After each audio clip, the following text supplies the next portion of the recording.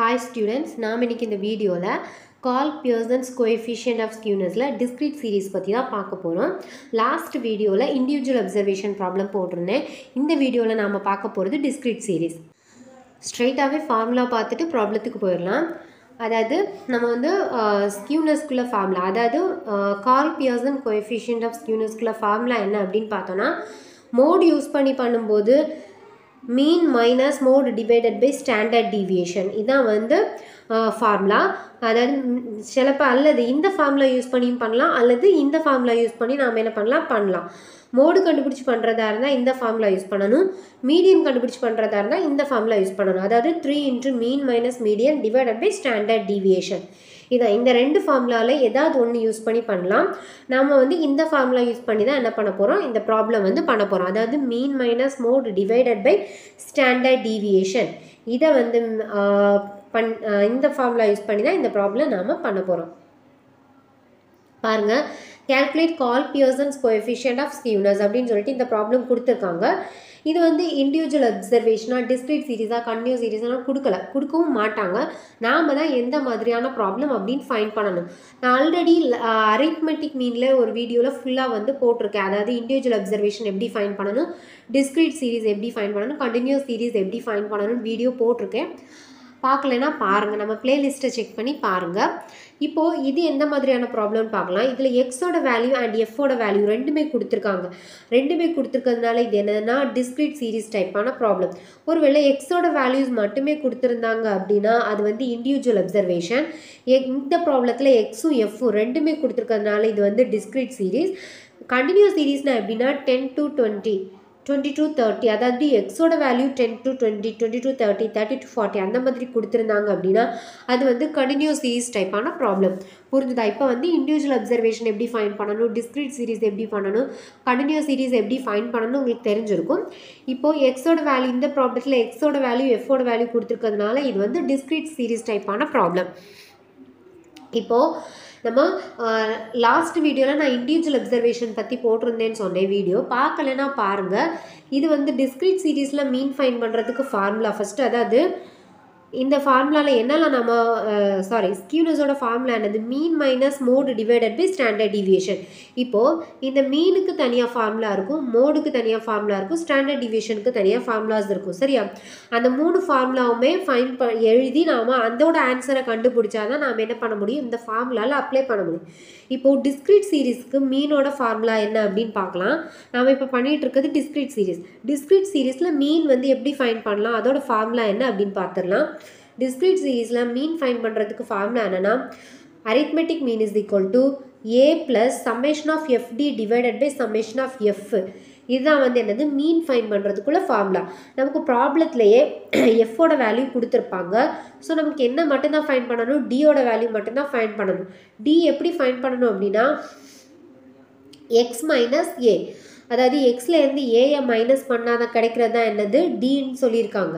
So எக்ஸோட value நமக்கு ப்ராப்ளத்தில் கொடுத்துருப்பாங்கன்னு ஆல்ரெடி சொல்லிட்டேன். ஸோ ஏ எப்படி ஃபைண்ட் பண்ணணும் அப்படின்னா எக்ஸுக்கு கொடுத்துருக்க வேல்யூலேருந்து ஏதாவது ஒரு வேல்யூவை நாம் வந்து அசியூம் பண்ணி எடுக்கணும். அதுதான் வந்து என்னது ஏ. இப்போ நான் இந்த ப்ராப்ளத்தில் காட்டுறேன் பாருங்கள். எக்ஸோட வேல்யூ 20, 30, 40, 50, 60, 70 இருக்கா.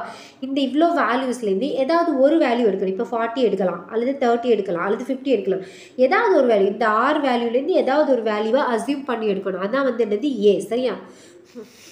இப்போது இந்த ஏ தான், இந்த டிக்கு எடுக்கிற இதே ஏ தான் நாம் என்ன பண்ணுவோம், இங்கேயும் எடுப்போம். சரியா? இந்த ஏக்கும். அப்போது மீனோட ஃபார்முலா என்னது, ஏ plus summation of FD divided by summation of F. இவ்வளோ தான் வந்து மீனோட ஃபார்முலா. அடுத்து மீன் ஃபைண்ட் பண்ணுவோம். அடுத்து மோட் எப்படி ஃபைண்ட் பண்ணணும் அப்படின்னா மேக்ஸிமம் டைம் அக்கர்டு வேல்யூ. அதாவது இந்த ப்ராப்ளத்தை பாருங்கள். இதில் வந்து இந்த 20 வந்து 8 டைம்ஸ் அக்கர் ஆயிருக்கு, 30 வந்து 12 டைம்ஸ் அக்கர்ஸ் ஆயிருக்கு, 40 வந்து 20 டைம்ஸ் அக்கர்ட் ஆயிருக்கு, 50 வந்து 10 டைம், 60 வந்து 6 டைம், 70 வந்து 4 டைம்ஸ் அக்கர்ட் ஆயிருக்கு. அப்போ இதில் இருக்கிறதுலே எது வந்து நிறைய வாட்டி வந்து அக்கர்ட் ஆயிருக்கு, இந்த 40, அதாவது 40 தான் வந்து 20 டைம்ஸ் அக்கர்ட் ஆயிருக்கு. அப்போ மோட் எதுனா இந்த 40 தான் மோடு. சரியா? ஏன்னா 40 தான் வந்து 20 வாட்டி வந்து திரும்ப வந்திருக்கு. ஸோ அதிகமாக 40ங்கிற வேல்யூ வந்திருக்குது அப்படின்னால இந்த 40 தான் என்னது மோடு. சரியா? அதான் இதில் எழுதியிருக்கேன் மேக்ஸிமம் டைம் அக்கர்டு வேல்யூ அப்படின்னு. அடுத்து ஸ்டாண்டர்ட் டிடெக்ஷன் கண்டுபிடிக்கணும். ஸ்டாண்டர்ட் டிடெக்ஷனுக்குள்ள ஃபார்முலா என்ன, root of summation of fd square divided by n minus summation of fd divided by n. Already நமக்கு இதில் வந்து எஃபோட வேல்யூ கொடுத்துருப்பாங்க ப்ராப்ளத்திலேயே. டியோட வேல்யூ நம்ம என்ன பண்ணணும், ஃபைண்ட் பண்ணணும். டி கண்டுபிடிக்கிறதுக்கு ஃபார்முலா இங்கே நான் ஆல்ரெடி சொல்லிட்டேன், என்னது எக்ஸ் மைனஸ் ஏ. அதே மாதிரி தான் இங்கேயும் பண்ணணும். சரியா? இப்போ நம்ம டியோட வேல்யூ தெரிஞ்சுட்டுனா என்ன பண்ணலாம், இந்த ஃபார்முலாவில் நாம் அப்ளை பண்ணிடலாம். இப்போ மீன், மோட், ஸ்டாண்டர்ட் டிவியேஷன் இந்த மூணுமே தெரிஞ்சதுன்னா என்ன பண்ணலாம், ஸ்கியூனஸுக்கு நம்ம வந்து கண்டுபிடிச்சிடலாம். மீன், மோடு, ஸ்டாண்டர்ட் டிவியேஷன் இந்த மூணுமே தெரிஞ்சதுன்னா என்ன பண்ணலாம்னா ஸ்கியூனஸ் ஃபார்முலா அப்ளை பண்ணி நம்ம ஆன்சர் கண்டுபிடிச்சிடலாம். இப்போ ஃபஸ்ட்டு என்ன பண்ணணும்னா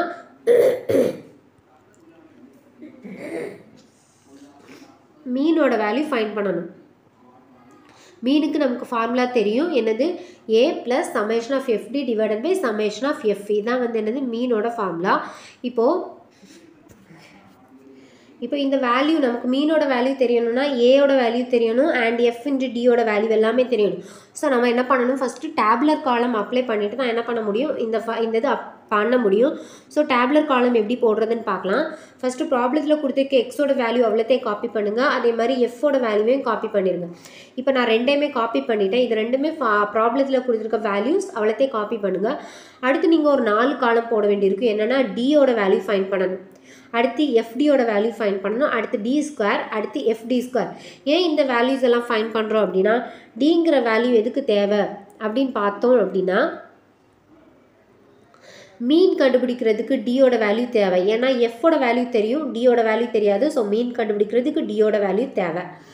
அதே மாதிரி டி ஸ்கொயர் எதுக்காக கண்டுபிடிக்கிறோன்னா ஸ்டாண்டர்ட் டிவியேஷனுக்கு டி ஸ்கொயரோட வேல்யூ தேவை. அதே மாதிரி எஃப் இன்ட்டு டியை ஃபைண்ட் பண்ணுறோம் அப்படின்னா மீனுக்கும் எஃப் இன்ட்டு டியோட வேல்யூ தேவை, ஸ்டாண்டர்ட் டிவியேஷனுக்கு எஃப் இன்ட்டு டியோட வேல்யூ தேவை. ஸோ அதனால தான் நம்ம என்ன பண்ணுறோம், இங்கே வந்து இந்த வேல்யூஸ் எல்லாமே இந்த காலம் எல்லாமே போட்டிருக்கோம். டி ஃபைண்ட் பண்ணணும், எஃப்டி ஃபைண்ட் பண்ணணும், அடுத்து டி ஸ்கொயர் ஃபைண்ட் பண்ணணும், எஃப்டி ஸ்கொயர் ஃபைண்ட் பண்ணணும். சரியா? இப்போ நான் எக்ஸோட வேல்யூ எஃபோட வேல்யூ எல்லாமே காப்பி பண்ணிட்டேன். அடுத்து டி ஃபைண்ட் பண்ணுறதுக்கு ஃபார்முலா ஆல்ரெடி சொல்லிட்டேன், எக்ஸ் மைனஸ் ஏ. இங்கே எக்ஸோட வேல்யூ கொடுத்துருக்காங்க, ஏயோட வேல்யூ தெரியாது. ஏன்னா அஸ்யூம்டு மீன். இந்த இதுலேருந்து ஏதாவது ஒரு வேல்யூவை, இந்த எக்ஸ்லேருந்து ஏதாவது ஒரு வேல்யூவை அஸ்யூம் பண்ணணும். இப்போ நான் என்ன பண்ணியிருக்கேன்னா இந்த 40 நடுவில் இருக்க இந்த வேல்யூவை தான் எடுத்திருக்கேன். 40 நடுவில் இருக்க வேல்யூ எடுத்தால் ரொம்ப நல்லது, ஈஸியாக பண்ணிடலாம். ஸோ நான் இந்த 40 எடுத்திருக்கேன். இப்போ எக்ஸோட வேல்யூ என்னது 20, ஏயோட வேல்யூ நமக்கு என்ன கிடச்சிருக்கு 40. அப்போ 20 மைனஸ் 40 என்னது மைனஸ் 20. அடுத்து 30 மைனஸ் 40 என்னது மைனஸ் 10. 40 மைனஸ் 40 எவ்வளவு 0. 50 மைனஸ் 40 எவ்வளவு 10. 60 மைனஸ் 40 20. 70 மைனஸ் 40 30. ஸோ டியோட வேல்யூ நம்ம ஃபைண்ட் பண்ணிட்டோம். அடுத்து எஃப்டியோட வேல்யூ ஃபைண்ட் பண்ணணும். அதாவது இங்கே எஃபோட வேல்யூ தெரியும், டியோட வேல்யூ கண்டுபிடிச்சிருக்கோம். ஸோ எஃப்ஐ டிஐ மல்டிப்ளை பண்ணுங்கள். 8 into minus 20 160, 12 into minus 10 120, 20 into 0 0. இப்படி எல்லா வேல்யூவும் என்ன பண்ணுங்கள், மல்டிப்ளை பண்ணுங்கள். ஸோ எஃபோட வேல்யூ கிடைக்கும். அடுத்த காலம் என்னென்னா டி ஸ்கொயர். டி ஸ்கொயர் எப்படி ஃபைண்ட் பண்ணனா, இங்கே டியோட வேல்யூ இருக்குது, இதை ஸ்கொயர் பண்ணால் போதும். எவ்வளோ இருக்குது மைனஸ் 20. ஸோ 400. 10 வந்து ஸ்கொயர் பண்ணும்போது 100, 0 ஸ்கொயர் பண்ணும்போது 0, 10 ஸ்கொயர் பண்ணும்போது 100, 20 ஸ்கொயர் பண்ணும்போது 400, 30 ஸ்கொயர் பண்ணும்போது 900. ஸோ இப்படி எல்லா வேல்யூவையும் டியோட எல்லா வேல்யூவையும் ஸ்கொயர் பண்ணி எழுதிருங்க. அடுத்து என்ன கண்டுபிடிக்கணும்னா எஃப்டி ஸ்கொயர். இங்கே எஃப்டி ஸ்கொயர்னா என்னது, எஃபோட வேல்யூ இங்கே இருக்குது, அதே மாதிரி டி ஸ்கொயரோட வேல்யூ இங்கே இருக்குது. ஸோ எஃப்ஐயும் டி ஸ்கொயரை மல்டிப்ளை பண்ணுங்கள். 8 into 400 3200, 12 into 100 1200, 20 into 0 0, 10 into 100 1000, 6 into 400 2400, 4 into 900 3600. இப்படி எல்லா வேல்யூவும் என்ன பண்ணுங்கள், எஃப்ஐயும் டி ஸ்கொயரோட எல்லா வேல்யூவையும் மல்டிப்ளை பண்ணி எழுதிருங்க. இப்போ நம்ம எல்லா வேல்யூமே ஃபைண்ட் பண்ணிட்டோம். இப்போ எல்லாத்தையுமே வந்து சம்மேஷன் பண்ணி பார்ப்போம். இப்போ இவ்வளோத்தையும் ஆட் பண்ணிங்களா உங்களுக்கு என்ன கிடைக்கும்னா 60 கிடைக்கும். இதை சம்மேஷன் ஆஃப் எஃப்னு சொல்லலாம் அல்லது கேபிட்டல் என் அப்படின்னு சொல்லலாம். சரியா?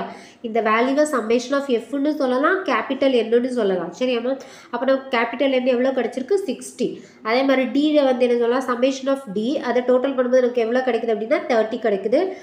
சம்மேஷன் ஆஃப் எஃப்டி பண்ணும்போது 60 கிடைக்குது. டி ஸ்கொயரை வந்து கூட்டுக்கும்போது எவ்வளோ கிடைக்குதுன்னா 1900 கிடைக்குது. டி ஸ்கொயரை எஃப்டி ஸ்கொயரை டோட்டல் பண்ணும்போது நமக்கு எவ்வளோ கிடைக்குது 11400 கிடைக்குது. இப்போ நாம் இதை டேப்லர் காலம் ஃபுல்லாகவே போட்டுட்டோம். இந்த டேப்லர் காலம் போட்டதுக்கப்புறம் மீன், மோடு, ஸ்டாண்டர்ட் டிவியேஷன் இந்த மூணையுமே ஃபைண்ட் பண்ணுறதுக்கு ரொம்ப ஈஸியாக இருக்கும். ஃபஸ்ட்டு என்ன பண்ணலான்னா மீன் வந்து ஃபைண்ட் பண்ணலாம். மீன் எப்படி ஃபைண்ட் பண்ணணும் அப்படின்னா a plus summation of fd divided by summation of f. இதுதான் வந்து மீனோட ஃபார்முலா. நமக்கு a யோட வேல்யூ என்னன்னு தெரியும். a நாம என்ன எடுத்திருக்கோம்? a வந்து 40 எடுத்திருக்கோம். ஸோ a யோட வேல்யூ என்னது 40. அதான் நான் இங்கே 40 போட்டிருக்கேன். 40 plus summation of fd. summation of fd நமக்கு இங்கே எவ்வளோ கிடச்சிருக்கு? 60 கிடச்சிருக்கு. summation of fd divided by summation of f. So summation of fd எவ்வளவு? 60. summation of f எவ்வளவு? 60. So 60 divided by 60. ஸோ இந்த 60 கட் ஆகும். அப்போ 1 கிடைக்கும்.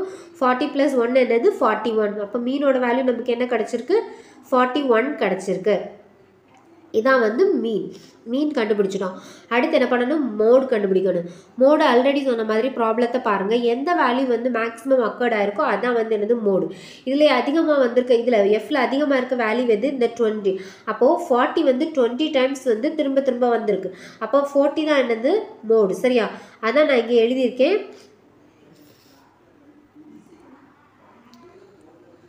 The value occurred more time is equal to 40. 40 occurred 20 times. So mode is equal to 40. நீங்கள் இந்த இது எழுத வேண்டாம். இந்த ஒரு இது எழுதுனா போதும். இந்த ஒரு line 40 occurred 20 times. So mode is equal to 40. அவ்வளோதான். இப்போ மீன் கண்டுபிடிச்சிட்டோம். அதே மாதிரி மோடும் கண்டுபிடிச்சிட்டோம். இந்த ரெண்டு கண்டுபிடிச்சதுக்கப்புறம் நாம் என்ன கண்டுபிடிக்கணும்னா ஸ்டாண்டர்ட் டீவியேஷன். ஸ்டாண்டர்ட் டீவியேஷனோட ஃபார்முலா என்னது? Root of summation of FD square divided by N minus summation of fd divided by n the whole square. இதான் வந்து என்னது? Standard டிவியேஷனோட formula. summation of fd ஸ்கொயருக்கு எவ்வளோ கிடச்சிருக்கு நமக்கு? 11,400. ஸோ 11,400 போடுங்க. என்னோட வேல்யூ எவ்வளோ கிடச்சிருக்கு நமக்கு? என்னன்னா நான் ஆல்ரெடி சொல்லியிருக்கேன், இந்த எஃப்போட வேல்யூவை டோட்டல் பண்ணும்போது கிடைக்கிறத சம்மேஷன் ஆஃப் எஃப்னு சொல்லலாம், கேபிட்டல் என்னன்னு சொல்லலாம். ஸோ என்னோட வேல்யூ என்னது? என்னோட வேல்யூ நமக்கு எவ்வளோ கிடச்சிருக்கு? 60. ஸோ இங்கே அதே 60 போட்டுருங்க. 60. அடுத்து மைனஸ் சம்மேஷன் ஆஃப் எஃப்டி எவ்வளோ கிடச்சிருக்கு? 60. சம்மேஷன் ஆஃப் எஃப்டி நமக்கு 60 கிடச்சிருக்கு. டிவைடட் பை என் எவ்வளவு நமக்கு? 60 ஃபார்முலா படி த ஹோல் ஸ்கொயர் பண்ணிக்கோங்க. இப்போ இதை ரெண்டை டிவைட் பண்ணும்போது நமக்கு எவ்வளோ கிடைக்கும்? 190 கிடைக்கும். இந்த ரெண்டை டிவைட் பண்ணி ஸ்கொயர் பண்ணும்போது நமக்கு எவ்வளோ கிடைக்கும்? 1 கிடைக்கும். So root of 190 minus 1. இந்த 190லேருந்து 1 மைனஸ் பண்ணும்போது நமக்கு எவ்வளோ கிடைக்குது? 189.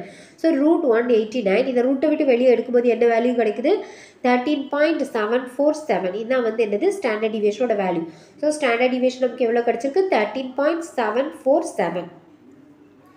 நமக்கு இப்போ மீனோட வேல்யூ கிடச்சாச்சு, மோடோட வேல்யூ கிடச்சாச்சு, ஸ்டாண்டர்ட் டிவியேஷனோட வேல்யூ 13.747 கிடச்சிருக்கு. இப்போ இந்த மூணு வேல்யூமே கிடச்ச பிறகு நம்ம என்ன பண்ணலாம்? ஸ்கியூனஸோட ஃபார்முலா போட்டு எவ்வளோ ஆன்சர் வருதுன்னு ஃபைண்ட் பண்ணலாம். ஸ்கியூனஸோட ஃபார்முலா என்னது?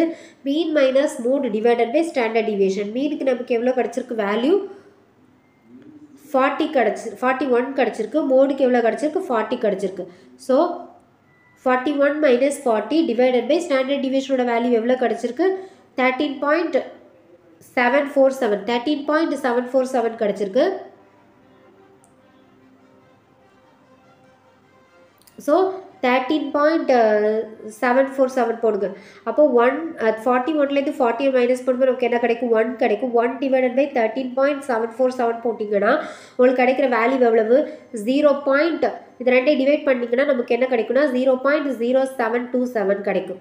0.0727 கிடைக்கும். இதான் வந்து என்னது? Curl Pearson coefficient of ஸ்கியூனஸோட answer. இப்படி தான் வந்து டிஸ்க்ரீட் சீரீஸில் இந்த ப்ராப்ளம் பண்ணணும். இந்த ப்ராப்ளம் உங்களுக்கு புரிஞ்சிருக்குன்னு நினைக்கிறேன். உங்களுக்கு ஏதாவது டவுட் இருந்துச்சுன்னா காமெண்ட்டில் என்கிட்ட கேளுங்க, நான் உங்களுக்கு எக்ஸ்பிளைன் பண்ணுறேன். நம்ம வீடியோ உங்களுக்கு பிடிச்சிருந்துச்சுன்னா லைக் பண்ணுங்கள், ஷேர் பண்ணுங்கள், நம்ம சேனலை சப்ஸ்கிரைப் பண்ணுங்கள். தேங்க்யூ.